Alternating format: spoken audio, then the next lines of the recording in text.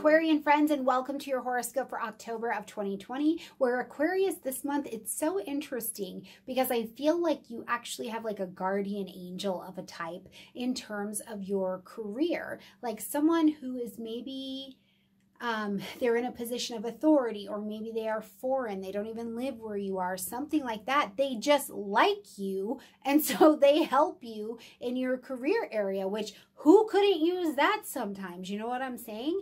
I also think too, I'm going to throw this out there for you. If you are a writer, a blogger, a vlogger, a content creator, something like that, Mars is in Aries, so it's lighting up this third house area for you. But because it's retrograde, it's almost like create all of this really good, juicy content, or get your sales or your projects ready or something like that.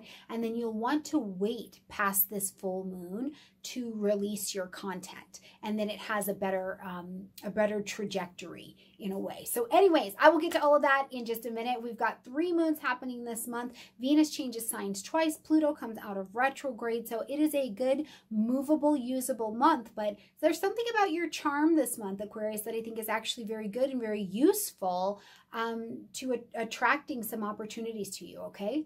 All right, this month as well, we've got the Eat and Greets continuing to soldier on. Basil Farrington, Shane M. Nygaard, Jessica Laniato, Shakira Taborn, Melissa LaFara. We'll have the crew over here, so you can catch those all month long. And now, if you would like to watch the Eat and Greets ad-free, you can come become a patron and join me on Patreon for $5 a month. You get all of the Eat and Greets ad-free, and as Patreon continues to grow, there will be more content there ad-free and available for you as well. So all of that will be in the description box down below if you'd like to come join. Now, I will tell you this as well. Some people have said, well, I have YouTube Red or I have YouTube Premium so that I can avoid the ads. And what I will just tell you is that that is beautiful and I support you, but your content creators do not see a very big portion of that.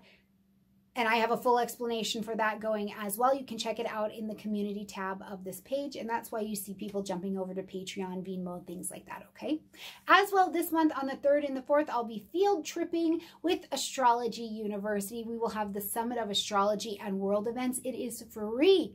Register, come over, join, listen to the live talk, see the panel that I will be on. You know, come enjoy the astrology learning. Now, if you'd like the recording of the talks afterwards, you can purchase the all access pass, but it is free to join. As well, on the 17th, I will be heading over to Achutabhava space for the Nightlife Speakers series, where I will be talking about astrology and social media. It too is free. We just need you to get registered for the link, okay? All right, all of that's in the description box down below, and I hope to see you in, you know, just all of it, okay?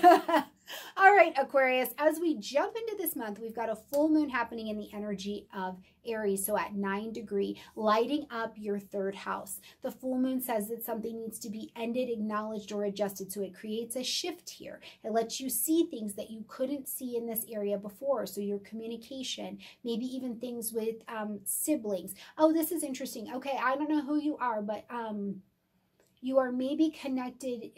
It's something connecting your family, but something is happening with your sibling. Almost like I feel like something happens with a parent and maybe a sibling has to take on more responsibility and you're supporting them. If that's you, please let me know in the comment section down below. But either way, this full moon, the ruler of this full moon, Mars, is retrograde as well here in your 3rd house. So that's why I say with Mars retrograde, you don't have this like forward power. Instead, at this moon, what you're being offered is the opportunity to really see things from a bird's eye, super well lit view and get a new strategy around it, right? Something assertive, write something, sell something, speak something, study something with a sense of assertion, not aggression. Aggression will burn your strategy to the ground. You want some solid assertion. So I think that this full moon gives you an opportunity to really see this area for what it needs to be. If you do happen to have things like job interviews or things like that going on as well, and remember that, assertive, not aggressive, okay? On the 2nd, we see Venus moving into the energy of Virgo, which lights up your 8th house space of joint resources, sex, fear, anything that deeply connects you to another source, where if that source moves, you're going to have a deep, intimate reaction to that. And this includes our healing, right? So if there's any kind of therapy or anything like that going on. Now, Venus is a magnetizing energy, so she's trying to bring opportunity to this area of your life for you. And Virgo wants to do it very practically, wants the details, says, okay, if we're going to be successful, if we're going to, relook at our joint budget or something like that, or if we're going to collaborate with people, what's the priority? How do we do this? What are the details of how we make this area work? So just know that Venus is magnetizing opportunities here, maybe even just support from your spouse or your partner. But Virgo's getting you into the details of how to really make this thing work. On the 12th, Stormy Grace, on the 4th, we see Pluto coming direct in your 12th house. So now we've got the whole Capricorn Council out of retrograde, Jupiter, Saturn, Pluto, all direct motion happening here in this 12th house space.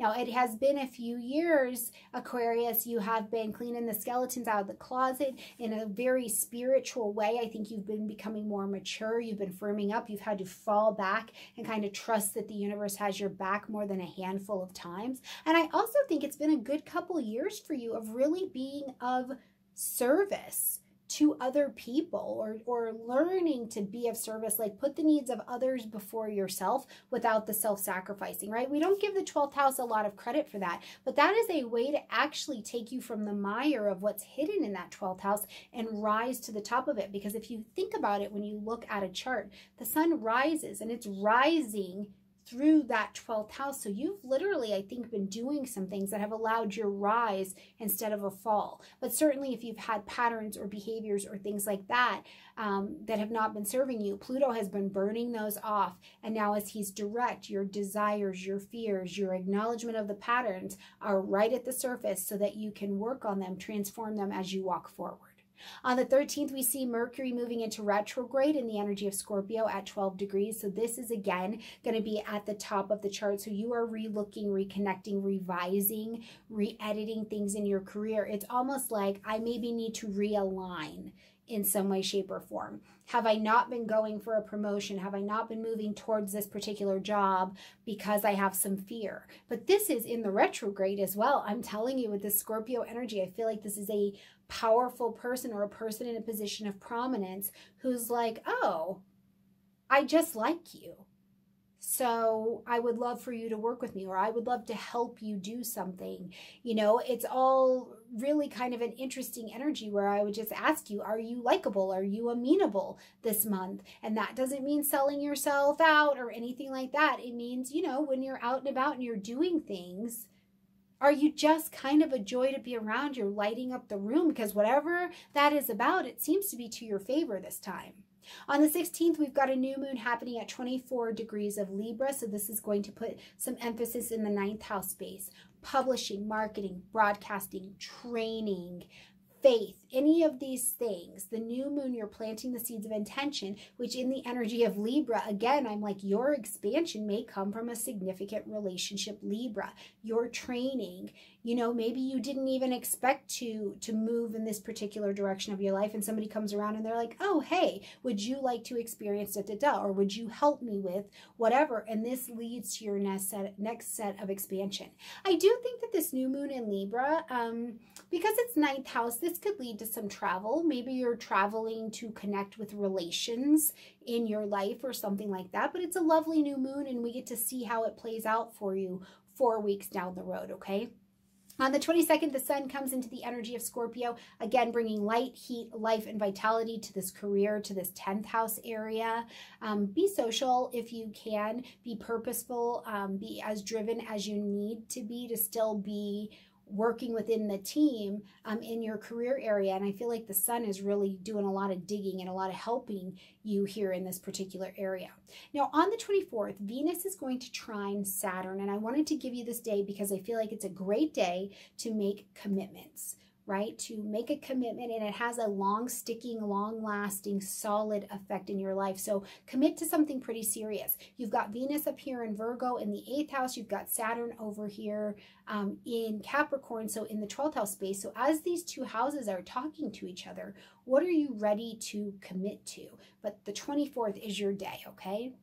On the 27th, we see that Mercury, who's been retrograde in Scorpio, sliding back and taking that retrograde into the energy of Libra. So again, now I'm like, okay, now, are you getting the training? Are you doing the certification? Are you getting ready to publish that book out there, but you have to review it, reconnect, re-edit? Do you have the book already dang written and you don't have a publisher yet? Have you been making the content for your YouTube channel, for courses, for language courses, something like that? Have you been doing something like that? And this retrograde is taking you back into it for a time. And as the retrograde ends in November 13th, you'll be able to move that thing forward.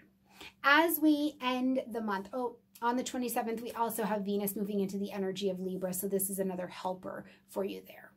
As we end the month on the 31st, we've got Taurus having a full moon energy right there, conjunct Uranus, right? So this is like, it's like really coming together. Now this Tauran energy lights up your 4th house space. So this could be a surprise truly that comes at the end of the month. And I can't help but think, especially with Venus in Libra at this time, something with a family member is surprising. Something surprising happens with them, and that kind of puts you in the place where you make the ending, the acknowledgement, or the adjustment to this 4th house area. You know, could it be something specifically in your housing that happens and it creates a really unexpected surprise? And that can be good or that can be challenging. You know, really, I don't even know if there's good or bad. It's just going to kick your path around.